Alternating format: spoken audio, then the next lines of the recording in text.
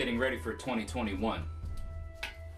This year's been crazy and you can't be unprepared, right? Hail and welcome everybody.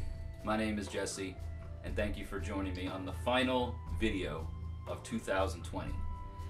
This year has been an incredible one in many aspects and has been one for the record books, as they say. Had a lot of tremendous growth here on the channel. Put out a lot of really fun and interesting content. Had a lot of wonderful guests and people on this show to offer some insight to different things pertaining to Norse heathenry and Germanic paganism, and mostly what people would call Asatru nowadays, although that term just kind of is an umbrella term that may or may not be used correctly in most cases. But one of the great guests that I've had, not a guest, so much as a, I don't know if you want to call him a sponsor, but a great supporter of the channel is Matthew Petrie at Odin's Beard Woodworking. I have Thor here beside me for today's video. So big shout out to Matt Petrie at Odin's Beard Woodworking. Big shout out to Eric Shervin at the Raven's Call, who has also been a guest here on the channel and collaborated with me a number of times and offered some really great insight on how he heathens and how his tribe heathens, and we were able to develop a really good friendship, I think, over the last year or so. So a big shout out to Eric Shervin at the Raven's Call. Be sure to check his channel out. And then also a big shout out to J.M. Olofsson. There's going to be some information down in the description of this video. You may see some annotated cards up here that link you to the video that I did with him. But the shaman for the Urt-Dipt kindred, based out of North Carolina. Tremendous man, very knowledgeable, and really awesome guest here on the show. So thank you to everyone, those that I have mentioned that have helped make Midgard Musings grow this year, and to anybody else that I haven't mentioned, specifically you, the person watching and listening to this video today. You know, you are part of the reason, a big part of the reason of why I still do what I do here on Midgard Musings. You know, if it wasn't for your support through your views, comments, likes, subscriptions, all of that, then this channel wouldn't be where it is today for sure. Wouldn't have the kind of reach that it has, wouldn't have the kind of, you know, interaction and all that kind of stuff. So the biggest shout out, I think, goes out to you. So thank you so much for supporting Midgard Musings in 2020, regardless of the craziness that has happened, regardless of the amount of chaos and things that has gone on this year. You are still here. If you're watching this video now, then you are still here. So thank you all, every one of you, all across Midgard, that has helped make this channel what it is today. I look forward to seeing the channel grow more and to continue in my own journey in heathenry and have you here alongside me as we go through this in this sort of way. So I do want to thank each and every one of you. I want to encourage to check out the description area before we go into the topic of today's video, and check out everything that I've mentioned, from Odin's Beard Woodworking to Eric's channel to the Urt-Dipt kindred and the associated projects and things that J.M. Olofsson has. Really awesome stuff I want you to all check out. And be sure to share these videos. You know, keep those likes and subscriptions coming. The more we get, the more I'm able to give.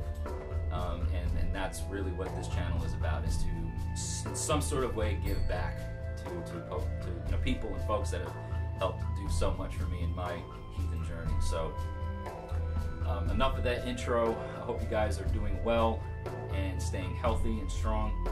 And here we go. We're getting into the last and final hours of 2020, and we're all here together. So grab your horns, grab your axes, grab your swords, grab your spears, grab your loved ones, and let's make 2021 the best year yet. Hail, and enjoy today's video.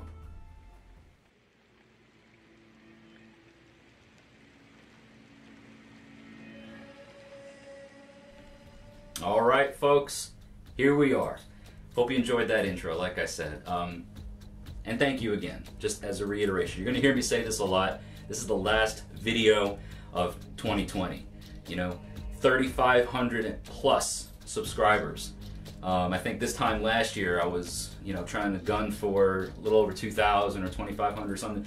Great growth here on the channel over the last year, despite everything, you know, despite all the challenges. So hail to you all. Thank you again. Today's video is actually a subscriber request,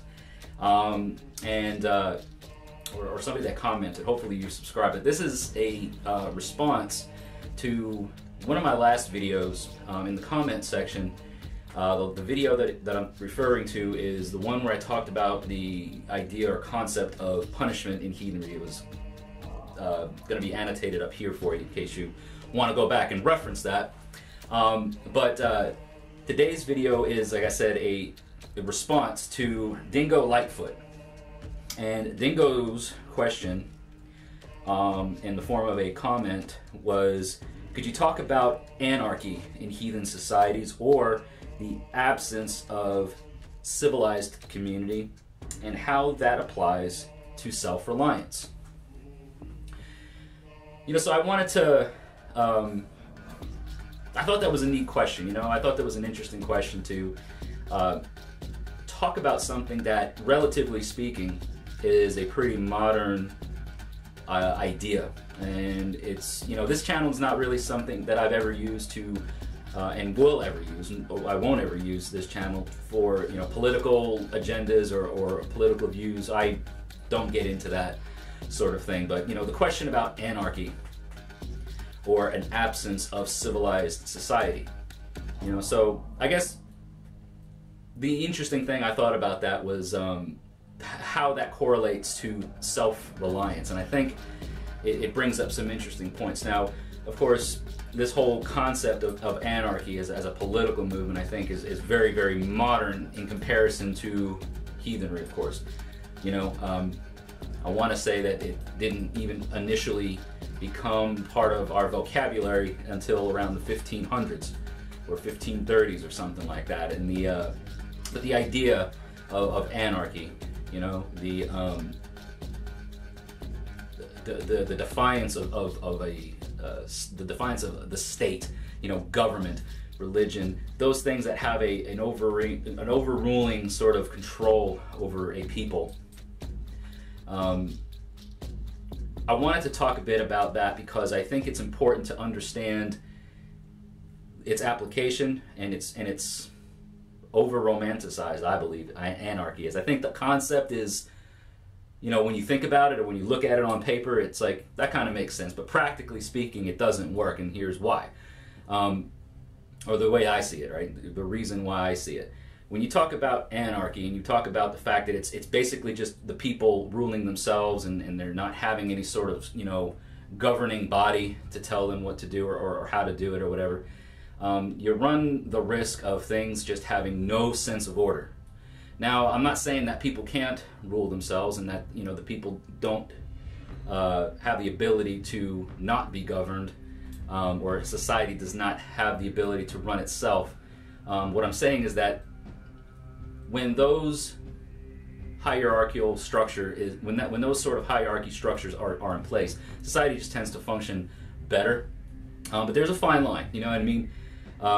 When you got, you know, the government or whatever just in your business all the time, you know, that gets, I don't really like that. But in terms of like having no structure at all and having it just where everybody rules themselves and being self-reliant to the exclusion of having some sort of rulers or leaders or things like that, I don't feel like that falls into the overall worldview of arch heathenry. You've heard me mention arch heathenry probably plenty of times on the channel. If this is your first time, what I'm talking about is I'm referring to the societal view or the worldview of the people of Northern Europe pre-Christian times. Okay, so we're talking about things that were deemed as how society functioned well before the Viking Age.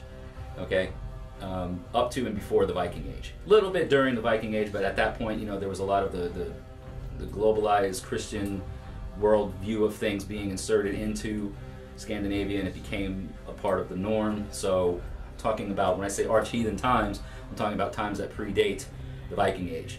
So at those times, you had rulers, you had kings, you had chieftains, you had jarls, you had people that were set up that led their people, that led their respective tribes. And there was the role of the leader, the role of that ultimate authority figure, whether it be the chieftain or the jarl or whoever. That figure was in place as a sort of protector or caretaker of the overall luck of that group, of that tribe, of society. Because without that ruler, without that lead role,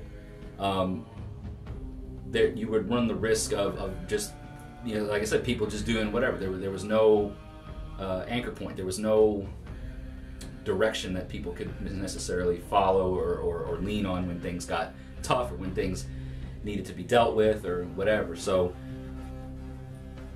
in arch-heathen times, when we see how society worked and how society functioned, it was not without any sort of ultimate authority or leader authority. It wasn't globalized, and it wasn't as on a larger scale as it is now and today. In modern times, when you got local governments, county, state governments, federal governments, world leaders, that sort of thing, it's a much bigger place now here in 2020 going into 2021 than it was in the 7th and 8th century Scandinavia or before. And not just Scandinavia, but we're talking about Germanic heathenry, and this channel is focused on that sort of thing, so that's why its focus is on that. So with that being said, the leaders in place also understood and recognized and knew the importance of people doing things that kept the tribe, kept the society operating smoothly, right? So this whole thing about the absence of a civilized society as something that focuses on or can help in the self-reliance thing, I'm gonna go out on a limb and suggest that this question is coming from an angle or coming from a point that because you mentioned self-reliance specifically, that is one of those buzzwords to me of the 9 noble virtues, and I've done a video on this channel on my stance towards the 9 noble virtues, and I've done a recent video on my overall view of codifying heathenry. So this whole self-reliance thing, people did things to provide for themselves, provide for their families, their clans, their hearths, their homes, and they also did things, and by doing that, right, by doing that individual care, that smaller collective caretaking of things, that was part of caretaking and being a benefit to the community. Your worth as an individual was determined by how well you could do things, right? How well did you provide for your home? If you could provide well for your family in lean times, and you were, a bountiful, farmer or shepherd, if you raised livestock, whatever you did at the time that took care of and provided for your own, your worth in the tribe was determined by your peers and by the other people in that society as being much better, because hey, this guy's bringing food to the table, he's bringing shelter, warmth, all these things that they had to do during those times. So this whole self-reliance thing has become a very modern push, right? Like, well, we should be able to take care of ourselves, and we don't need the government, and we don't need the man telling us what to do. This is true, right? That part of things doesn't need to be there, but the authority role, the leader role, has to exist in order for society to function properly, and we see this even in our mythology. There's a varying classes of people. Ríkstula, one of the poems in the Poetic Edda, references the sort of formation of the 3 classes of mankind. You have, the nobility, you have the thralls, and then you have the middle class. You have those that are, just the average Joe kind of person, you know, that the everyman sort of folks, and then you have like those thrall types, the people who are not as well to do, maybe the slave types, whatever. But the three different societies, classes of society, I should say, is displayed in the mythology. You also see in the varying tribes of the gods, the Aesir and the Vanir. You know, some of the gods are more well known. They have greater things to offer to the tribe than some of the lesser gods who may not have as much, you know, screen time or whatever you want to call it. They're not talked about as much in the lore, and they're not mentioned as much in the stories. But you know, there's a structure. You know, you can tell that there's a structure there, and I think that it's important to reflect on that as well, because the people of pre-Christian Scandinavia and then those arch-heathens at the time, the mythology and the lore that comes from those areas, I think, is a reflection on how society works and how society functions. They saw their sacred figures as, you know, examples to live by, and examples to try and emulate. You know, so there's order, there's structure, there's leaders, there's the ultimate leader, there's the people who kind of are the leaders, you know, second lieutenants or right hands or that sort of thing, and you know, it goes down. There's a definite structure and order. So, you know, to say that this, you know, anarchy and heathenry, or there's, you know, everybody's just doing their own thing because we've got to be self-reliant. Learning things that are going to benefit you and yours should be something on the forefront of all of our minds, regardless of what your political views are, regardless of even your religious views. Like I could go on and say a lot of things and find references to my religious path in Norse heathenry, and you could hear things about what I'm saying and find references in your own religious path, even if this is something that's not your cup of tea. If Norse heathenry or, you know, any sort of Germanic paganism isn't your direction that you're heading in, it still, you know, has some things that will fit in almost any religious practice or any walk of life, really. It's, you know, practical things, morality, things that just help a society function. And part of what helps society function is having structure and having order, right? If there's no order, then there's chaos. And when there's chaos, what happens? Things just fall apart. Now, there's the necessary chaos. There's things that are about life that, you know, always a check and balance, you know. We see this in our mythology again with Yggdrasil, the world tree that connects all of the 9 realms, and what is constantly trying to destroy and gnaw away at the health and wealth and well-being of Yggdrasil is Nidhogg, right? That I believe is entropy, that just constant trying to take away or tear away at what is healthy and what is good and what is beneficial, you know. And there's things that happen that are constantly in this flux, you know, checks and balances sort of thing. So anyway, to answer the question, hopefully this is a bit of a drawn out answer, but hopefully it's brought some light to the question, and I think it's a great one. You know, anarchy or anarchist type mentality doesn't really fall into a heathen worldview to me. The whole self-reliance thing, you can do that and be that just fine and still have structure and have an order to the way things are going. It's how tribe is formulated. It's how tribe is built. There's a structure. There's, you know, hierarchies. There's all of that. I think what he's talking about in his comment with, you know, is probably referencing more of, you know, what's in modern times, you know, and having the government do this for you and do that for you. I am not the type to accept handouts. I believe we should all work hard for what we get. I also feel that there are things set in place now in modern times that are there and built and designed to help out the less fortunate. Okay, it's what helps. It's what's helped make our society currently function on the level that it does. So and I'm sure it's different in every different parts of the world. It's, you know, I'm referencing things and knowing about things that are happening in my part of the world in the United States.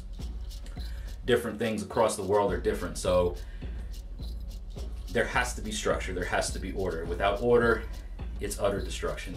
You know, chaos will reign, and a society will crumble and fall, and then next thing you know, people are destroying each other, and it's bad news. So I hope that answered your question. I'm anxious to hear what all of you have to say about it and what you all think about it. So down in the comments section, don't forget, leave your comment. You know, let me know what you guys think. See if I'm on the mark. If I'm not, let me know. Share your own thoughts. So it helps make this channel continue to grow. As I've always mentioned, you are the reason why I do what I do here, and for us all to hopefully learn together. So I want to just, again, thank you all for an incredible 2020, as rough as it's been and as harsh as it's been, and as so much agony and you know, pain that a lot of us have felt in varying ways throughout this year.